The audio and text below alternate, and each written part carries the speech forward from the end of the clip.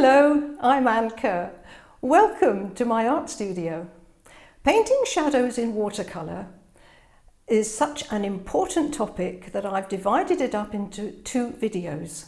I did one last week where I told you the difference between form shadows and cast shadows.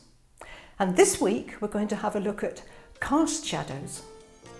Now, if you get these right in your paintings, it will bring your paintings alive. So, are you ready?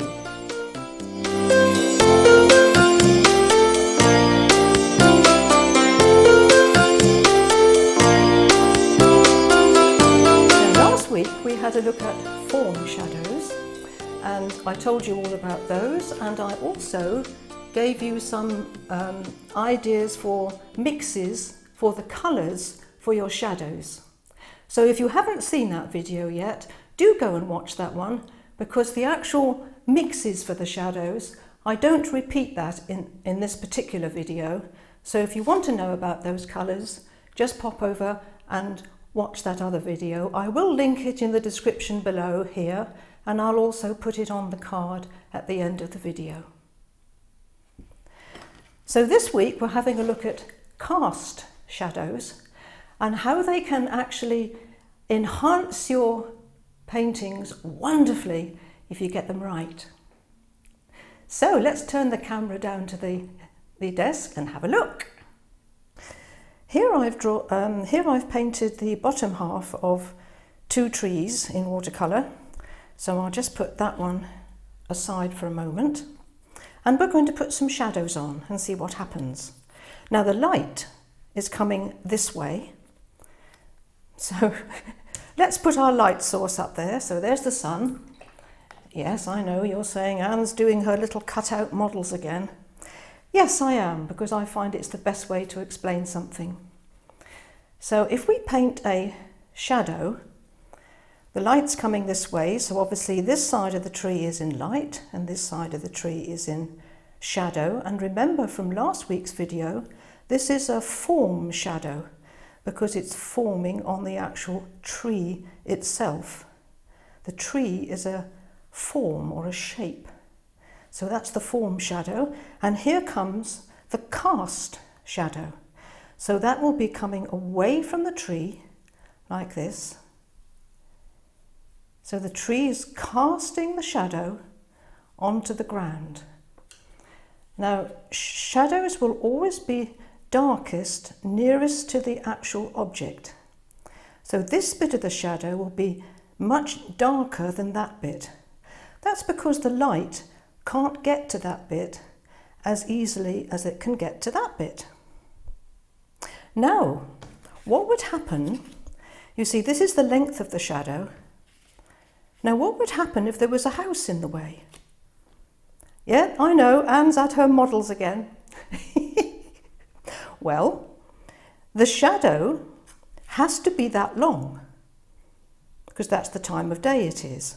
So if there's a house in the way, we can't just lose that bit of shadow. What happens is that missing bit of shadow runs up the side of the house. And so many people forget that when they paint.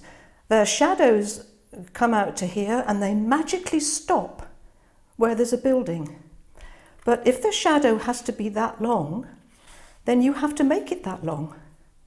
So let it run up the side of the building. Now let's have a look at the other tree and I'll show you something different.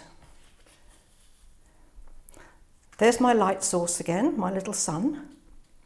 So let's paint this. Let's paint another shadow, and this time it's going to be slightly different. Let's paint the shadow coming away from the tree. Now this time, ooh, what's happened to this? Now, why does the shadow look like that? Well, the reason is because the ground is bumpy. And your shadow can tell you a story. If the ground is very smooth, then the shadow will look like that.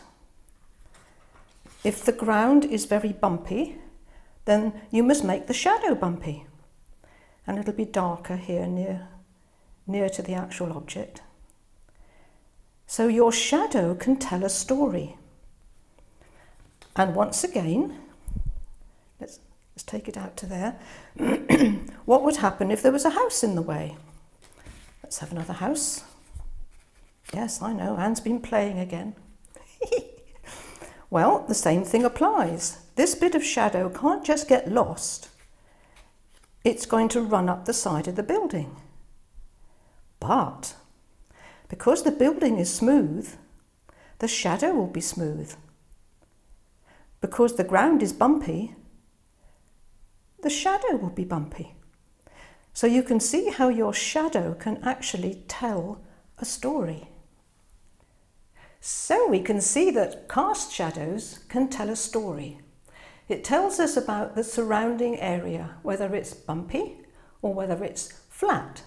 It doesn't have to be out of doors. You could be looking at a still life on a table, and the shadows will tell you whether the surface is a smooth table or whether the still life is sitting on a piece of material which is all lumpy and bumpy, and the shadows will go up and down over the lumps and bumps. Now let's have a look at something else that's really important about cast shadows, and it's all to do with perspective. Now let's imagine that we're painting a group of trees in a forest. This is just a photograph, by the way. It's not my painting. I wish it was. And let's have a look at the rules, if you like, of shadows when you've got a situation like this. So let's have our little light source again. That's the sun. Now, very often I see paintings where people have painted the shadows like this.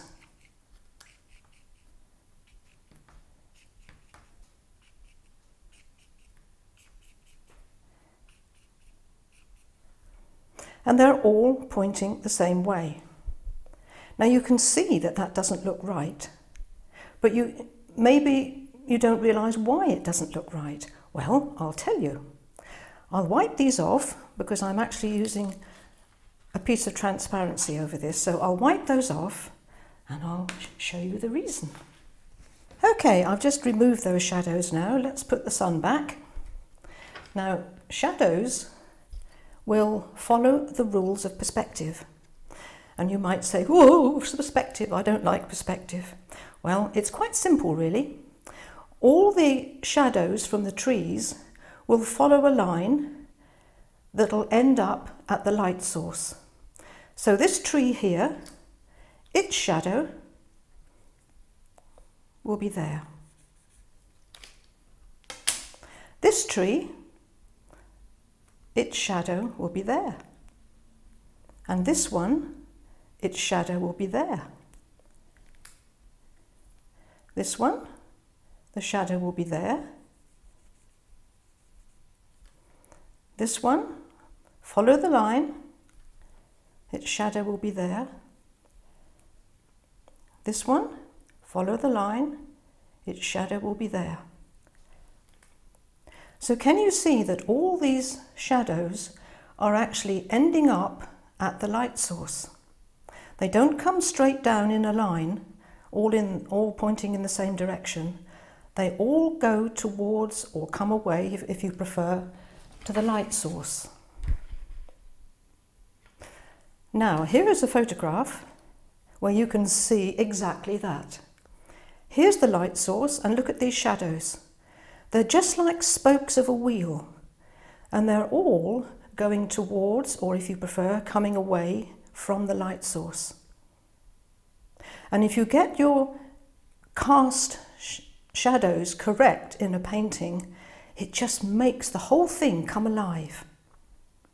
Here's a couple of photos that I've printed off that just reinforce what I've just mentioned. Can you see here that the shadows are following the undulations of the ground, and they tell you that that ground has got a bump in the middle, and it's got a bump here. They don't go straight across, And many people paint their shadows straight across like that. And if you do that, it's telling the viewer that the land is flat. But if you let your shadows go up and down over the land, just like we did on here, then it tells the viewer that the land is bumpy. The same with this one. Here we've got a big impression of a footprint. Now the only thing that's telling us anything about the surroundings here are the shadows. If there weren't any shadows here, that would just be a white piece of paper.